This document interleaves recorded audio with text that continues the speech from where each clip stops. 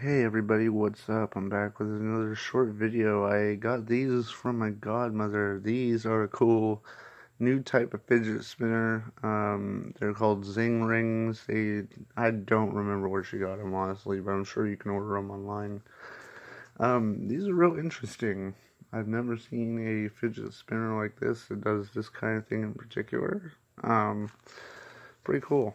So, yeah, there's information. You can pause it, look at it. I'm not going to sit here all day. You guys have a pause option for a reason. Anyway, so you want to take these, at least from what they suggest. I've figured out other things. Hold on, I gotta get this on my fingers. Now, so they sit like this, they rest like this, but they do this, you like up and over instead. And they can also like split and go different ways once you get like better at them.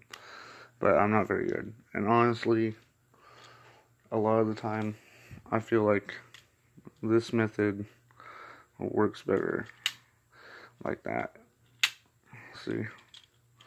They just end to end. But basically, what makes them work is, as you can see, they're sticking at the side, they're not sticking at the top. So it's weird because they hit that one magnetic point and they like spin, but at the same time they're still free spinning with another ring on the inside.